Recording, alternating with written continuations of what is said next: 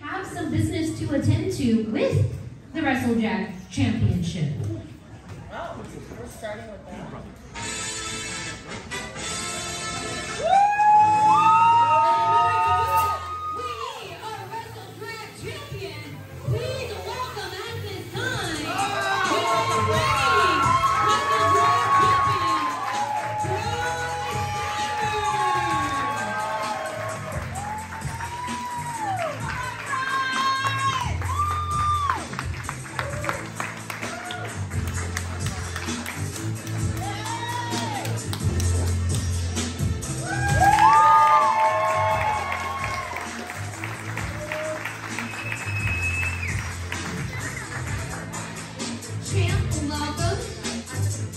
To your kingdom of WrestleDrag. Now, that right there is a very beautiful belt.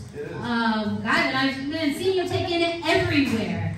But, you know, I think fitting for an emperor really needs a very fitting championship. Oh, really? Yeah, Brycey.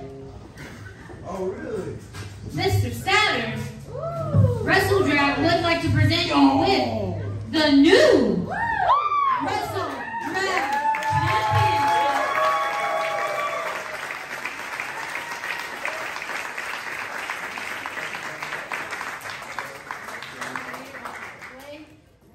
Man, this champion's already worn out the leather, taking it everywhere. I mean, look, we can't get you a new championship every month. You gotta take care of these. I'm sorry. But what a championship belt. The quality leather on this is pristine. The plates on here. Why don't you go ahead and show the crowd.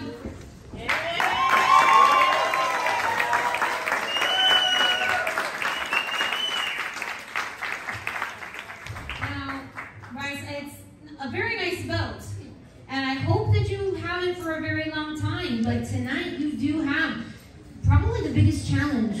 One of the biggest challenges, of course, of your career, not just here in WrestleDrag, but in all of your career in professional wrestling, when you're going to be facing your mentor, your teacher, Charles Cassius, in the main event tonight. Now, you're walking in with this belt. Do you think you'll be able to walk out of WrestleDrag as the WrestleDrag champion? That does seem to be the million-dollar question, Miranda. You're absolutely right. Charles Cassius, he is my toughest challenge to date. But I have no doubt in my mind that Charles Cassius is the best professional wrestler in Arizona.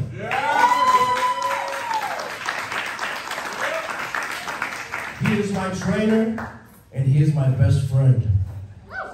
But just because he is my best friend, that does not mean that I'm going to lay it all on the line, because I will. I'm going to give it everything that I have to keep this championship.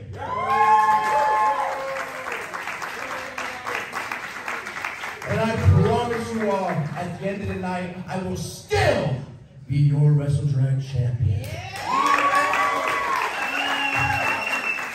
And Charles Cassius will